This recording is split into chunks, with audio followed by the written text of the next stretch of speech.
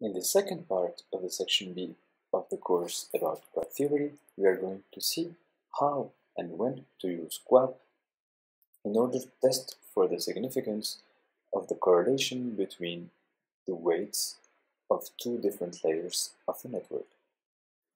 We recall that in the first part of this lecture, we proposed to use linear regression in order to check whether two layers of a network had their link structures correlated. We saw also that it was not adequate to use the usual t-test to test for the significance of the coefficient beta, since the weights of the links were correlated if the links were connected to the same node. So here we propose another test, which is the quad test, that will allow us to test for the significance of beta in the case of networks. So what are the conditions to apply the quad test? So here we need to have the links that are not connected to the same node to be independent. And then if we look at two different nodes and then look at all the links that are incident to the first node and all the links that are incident to the second node, then the group of errors associated to the first group and the group of errors associated to the same second group should have the same joint distribution. Here again we have two hypotheses. Hypothesis H0 stating that C and S are uncorrelated, meaning that beta is equal to 0. C and S being the links structure of the layers S and C, and then the alternative hypothesis stating that C and S are correlated. And then, as in every test, we reject H0 if the p-value is less than alpha. The question here is how to calculate the p-value for the quad test. So the quad test is based on permutations. The idea here is that if the links weights C and S are uncorrelated, then it doesn't matter if we regress S on C or on C prime, which would be obtained from the same distribution as C, since in any way they are uncorrelated. How do we obtain this C prime since we don't have the distribution of C?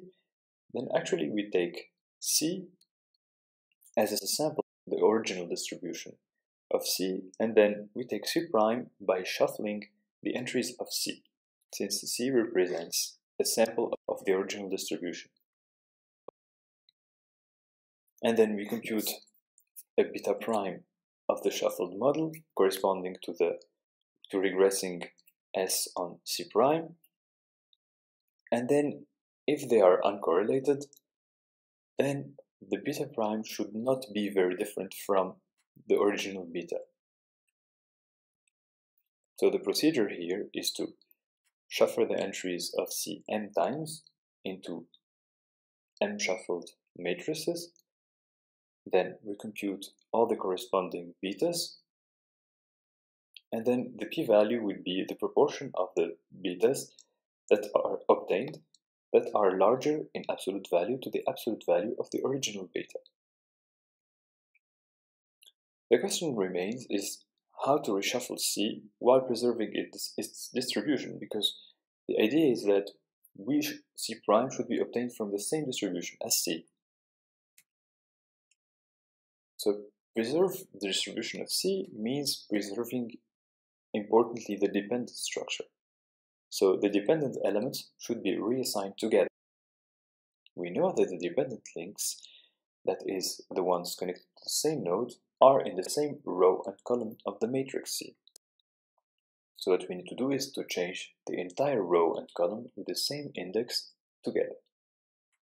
Here we have an example with a simple two permutation. So 1 goes on 3 and 3 goes on 1. We have to say here that these don't have necessarily to be reflexive, so 3 doesn't have to necessarily go on 1 if 1 goes on 3, but here in this simple case it's just an illustration.